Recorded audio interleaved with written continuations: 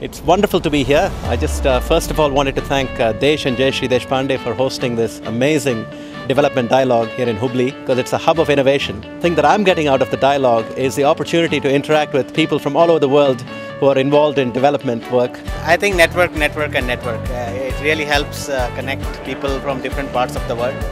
And in one place we get to meet so many social sector people.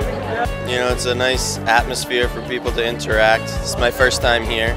Oh, it's wonderful. It's really invigorating, and it's recharging our entrepreneurial batteries. Well, this is a great event. It's a nice chance to meet folks who are involved with entrepreneurship around the world. Seriously inspiring. So this is our first time at Development Dialogue in Hubli. We're meeting exactly the kind of people that we want to partner with for developing our product. This is the fourth DD which I am attending, and it's an amazing experience. So this GD has been quite different. It's been growing in a positive direction. This is my second dialogue, and I think the major experience for me is it's been inspirational. This is my fifth development dialogue. I've been coming since 2009, and I see it getting bigger and bigger every year.